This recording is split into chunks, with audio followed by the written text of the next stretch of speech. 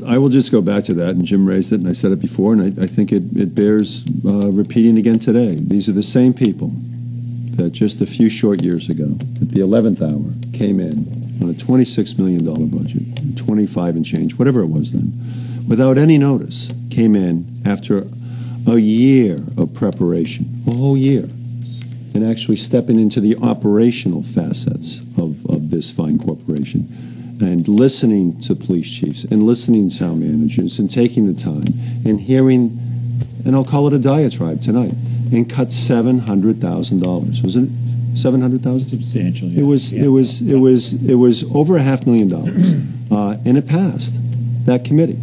And if you want to talk about a professional organization, they don't operate that way, and governments don't operate that way, and it's especially puzzling given the communication that came out this year that was in violation of New Hampshire law, with private meetings going on online, no matter what Mrs. Woolsey says. And we've all looked at that. You don't need to be an attorney to know those were meetings.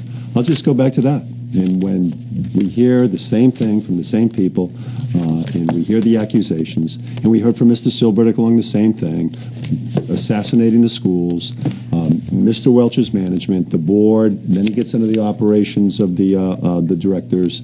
It's just no good. We do no good. Our directors do no good. Our leadership does no good. The school's too expensive. I don't know what planet they're living on, but things are going pretty darn good.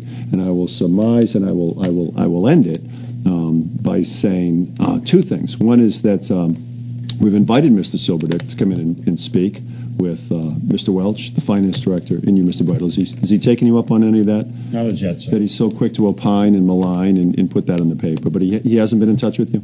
No, sir. Okay, because that invitation from Mr. Silberdick stands at any time. And then if he wants to get in, I'll go further, if he wants to get in and you bring in your department heads that he maligns in the paper, I'm sure the board would love for all of our department heads to sit down without the Hampton Union and without the TV on, and sit down and address his concerns. Happy to do that. And finally is it's election season, and that's really what's going on here.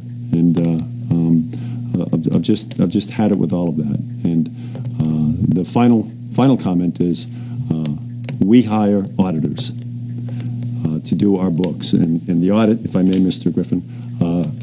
The audited statements are in this book today. And the people on the front were elected. Many of the people that spoke tonight have sat in this chair, and they weren't reelected, and they ran for reelection. And the voters have spoken. But when I stopped in, as I like to do, because I like to study the balance sheet and study the income statement, and I say that to the people that spoke tonight because they got their 4 minutes. And I spoke with the head auditor. And I said, comparing this town to other towns, what is our financial state?